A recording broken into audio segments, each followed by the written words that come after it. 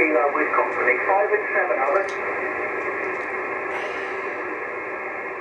Get your coffee today. Buccaneers Coffee. The ham radio's taster's choice. Link in the description down below. I have corrected it now. Victor Echo 3, X-Ray Lima Foxtrot, X-Ray Lima Fox. Sorry about that. Yeah, to be honest with you, the rain we've had has been the story of the winter. I don't think I've ever seen so much rain. The amount of the surface water. As you can hear, the bands are up and down on 10 meters today. I don't think I've ever seen it that bad. I mean, having said that, it's quite a rural, location, so there's lots of fields. So you always get plenty of, runoff from the fields. But the water's just got nowhere to go. Everywhere's saturated. And but I think today, fingers crossed, is going to be the last day. I know that the pressure's supposed to rise. I think over the next few days. The temperature's going to drop, but it's just the rain we need to stop. There's nowhere else for it to go, I think. But we'll certainly keep our fingers crossed anyway for that. But working conditions here, by the way, the rig's a Yaesu Fox Tango 450 Delta, and on that I'm using the Yaesu Mic Delta 100 desk mic.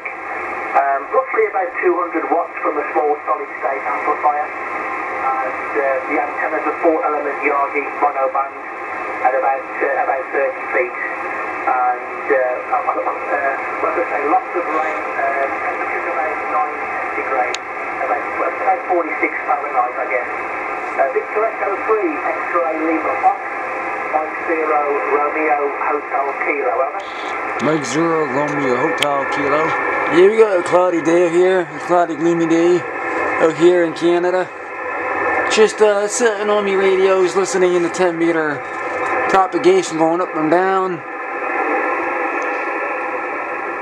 Well, since I can only hear one part of the conversation, and that one station's going up and down, in the meantime, in the between time, the DLO sips on his coffee. I'm back.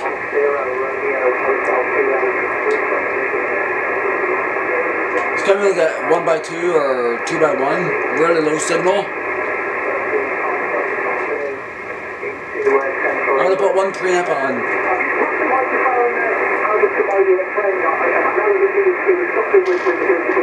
One preamp brings him in a solid 1 or 1x2. Just one etching over my noise. So he's it's still a little bit noise in the background, or QRM, or a little bit noise on the band, but it makes him just not fade away with one preamp on.